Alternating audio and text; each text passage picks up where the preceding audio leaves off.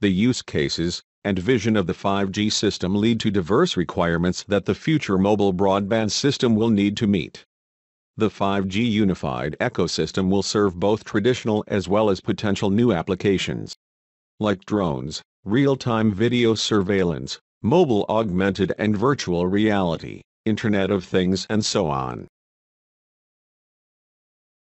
5G will have to cope with a high degree of heterogeneity in terms of services, mobile broadband, massive machine and mission-critical communications, broader multicast services and vehicular communications, device classes, low-end sensors to high-end tablets, deployment types, macro and small cells, environments, low density to ultra-dense urban, mobility levels, static to high-speed transport. By accounting for the majority of needs, the following set of 5G requirements is gaining industry acceptance: high capacity and user rates, low latency, high reliability, ubiquitous coverage, high mobility, massive number of devices, low cost and energy consumption. One of the key issues with the 5G requirements is that there are many different interested parties involved, each wanting their own needs to be met by the new 5G wireless system.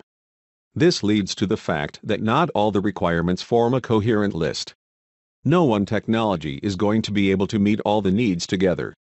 As a result of these widely varying requirements for 5G, many anticipate that the new wireless system will be an umbrella that enables a number of different radio access networks to operate together, each meeting a set of needs. As very high data download and ultra-low latency requirements do not easily sit with low data rate and long battery lifetimes, it is likely that different radio access networks will be needed for each of these requirements. Accordingly, it is likely that various combinations of a subset of the overall list of requirements will be supported when and where it matters for the 5G wireless system. ITUR has defined the following main usage scenarios for IMT for 2020 and beyond in their recommendation, ITUR-M 2083. Enhanced Mobile Broadband, EMBB, to deal with hugely increased data rates, high user density, and very high traffic capacity for hotspot scenarios as well as seamless coverage, and high mobility scenarios, with still improved used data rates. Massive Machine Type Communications, MMTC, for the IoT, requiring low power consumption, and low data rates for very large numbers of connected devices.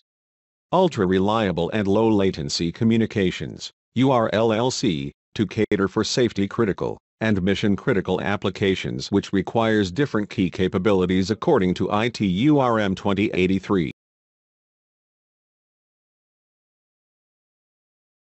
So 5G should deliver significantly increased operational performance, such as increased spectral efficiency, higher data rates, low latency, as well as superior user experience, near to fixed network but offering full mobility and coverage.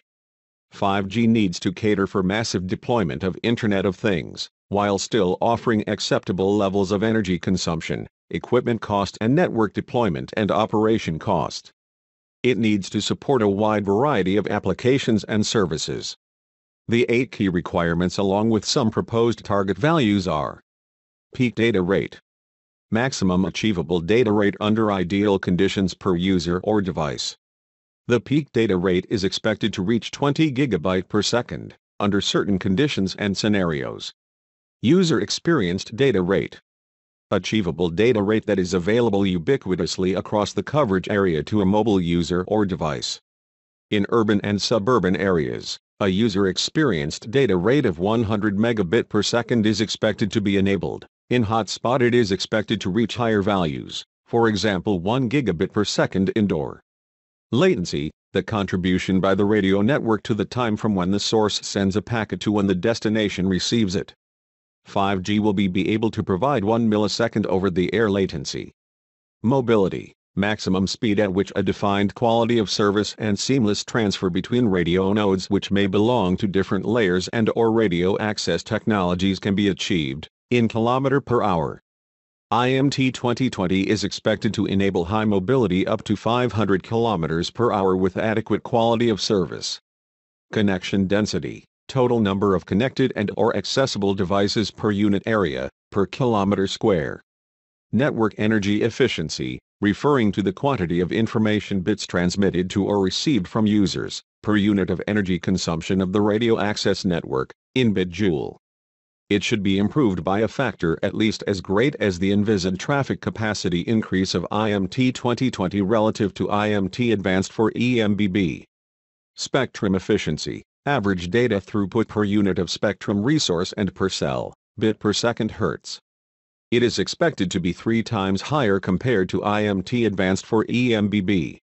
Area traffic capacity, total traffic throughput served per geographic area, in megabit per second per meter square.